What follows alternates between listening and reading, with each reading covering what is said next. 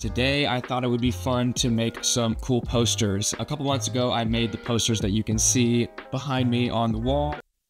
Well, I didn't say formally in that video what this series is called, but I will now that I think of it. Welcome to Design With Me, a series of off-the-cuff design videos where I record myself making the design and put myself in a little shape and then re-record myself over that video so I could trim it down and not make it 45 minutes. In this episode, I'll be making posters around 3 famous car brands: Lamborghini, Porsche, and Ferrari. There were no really special parameters to work within, no constraints, so I just opened up a 16x20 project and started designing. So, without wasting any more of your time, here is me designing 3 posters with myself in a little shape while I narrate them. So here is the first design for our Lamborghini. Originally, I wanted to find a Lamborghini Countach, like a old, maybe 80s, early 90s Lamborghini. Super nostalgic, looks really, really cool, but I couldn't find the right photo. I did find this track car, like this hyped up Lamborghini that's used for racing. This really, really nostalgic looking photo, even though it is a newer car. So I went with this one, thought it would be really cool. I duplicated the photo, so I had 2 layers of it.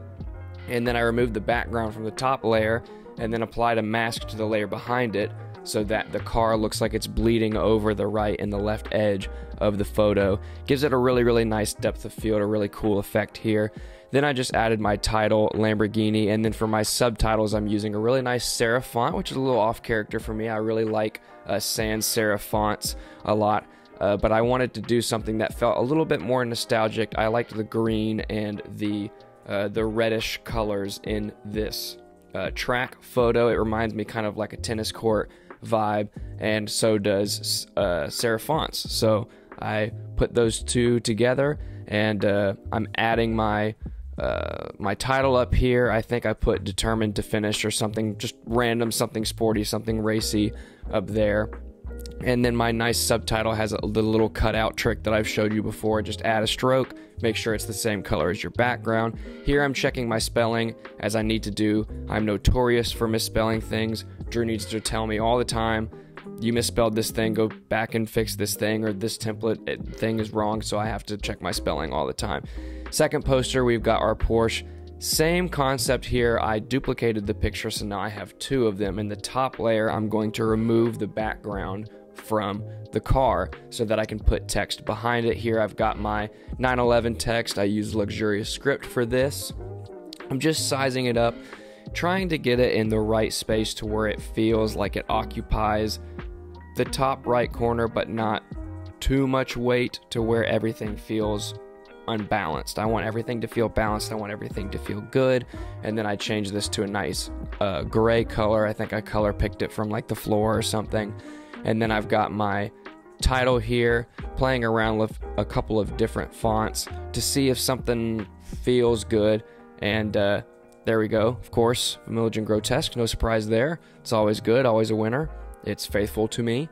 And so we've got our Porsche. I've got my subtext here, which is the same font as well. And then I've got some little script, little serif font at the bottom, just kind of adding some weight to the bottom of the poster to make sure that it doesn't feel super empty. We've got like a nice base there. You can make that text whatever you want. I think I just used like a lorem ipsum generator.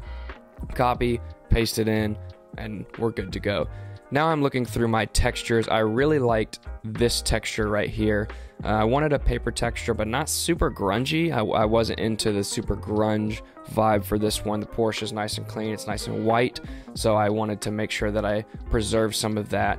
And I'm just making sure that everything looks nice and balanced and that I feel good about it. I stare at it for probably a good 5 minutes, and then I go to download the PDF. On to our third poster. This is going to be our Ferrari poster.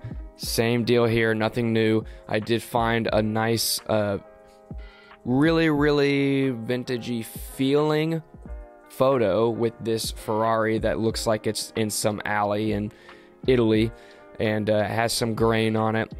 Some nice texture. Did the same thing, duplicated my photo, and then cut the background out of the top version so that the text that I'm adding right here, "Get home a little faster," can sit just behind the car. I'm adjusting the spacing here, and I think There we go. Yep, it goes right behind the car there and fills that space super well. I'm going to copy that and then make the size of this other text block a little bit smaller, and I'm going to have a little text block down here, and it says, if I get a faster car, I can get home faster, which means more time with my family, more time with my kids, more time with my wife, more time with my friends, more time to make money, and less time sitting in traffic, which I think we all could agree that would sound pretty nice.